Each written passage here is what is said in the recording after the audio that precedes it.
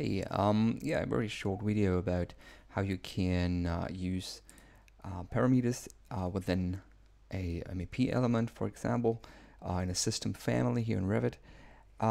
Yeah, so for example, we have width and height here, or the size values, and now you want to use or you want to calculate something based on these dimensions, or you just want to read out these dimensions into with a specific formula.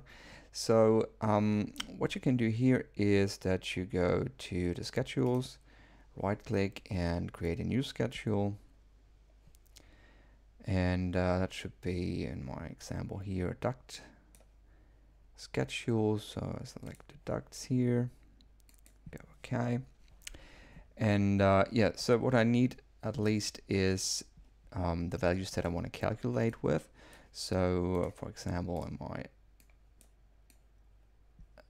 case here, I want to have height and width, and yeah, maybe it's also good to have the type of duct also in there. Maybe bring that up to the front.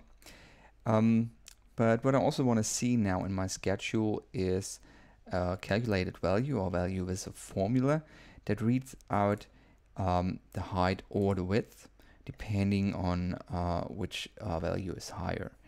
So we can do that here with calculated parameter. So I call that one maybe max size. That is a formula. It needs to be a length because height and width is common length type, and the formula should be just an if formula.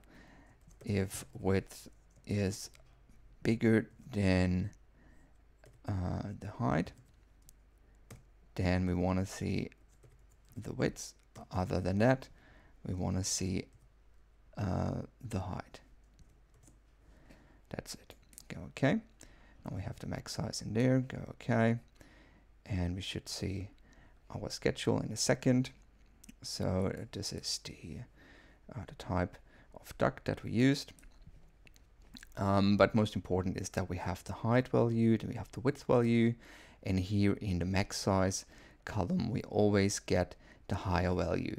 So for example, that one here is wider than higher, so we have 450, but here in that example we have a duct that is higher than wide, so we have the 400 value in there.